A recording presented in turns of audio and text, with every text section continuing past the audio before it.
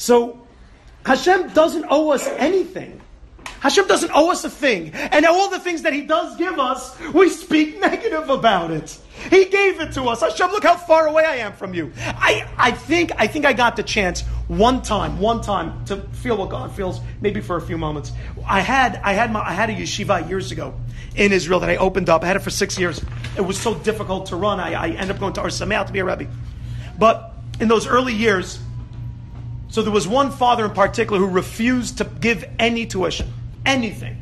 I begged him. I said I was not asking for a lot of money. I was asking prutot, a few $100s a month even.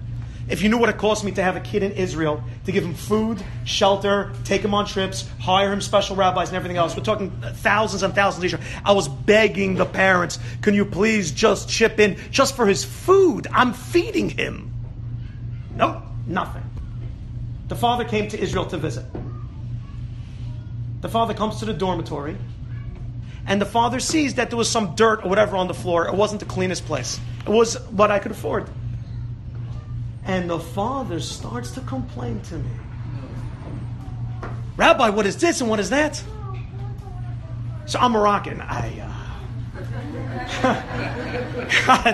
God created us with this switch. I've been working on it. But wow, is that a switch? And like a good rabbi, I gave him a mishaberach, but not in the positive way. I let that guy have it. Oh, did I let him have it? I said, how dare you look me in the eyes and speak to me? I said, it's because of deadbeats like you. I gave it to him over the head. And for a moment, I got to feel, I think, what God feels like.